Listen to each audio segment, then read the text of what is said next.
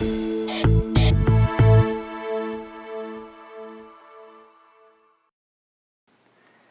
what's up YouTube? In this video tutorial I'll be showing you how to modify and how to change the brightness on your iDevice screen.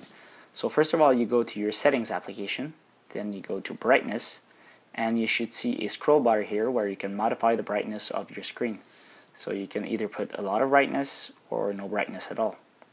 You can also enable the auto brightness tab here, and this will automatically gauge if there's a lot of brightness in the room.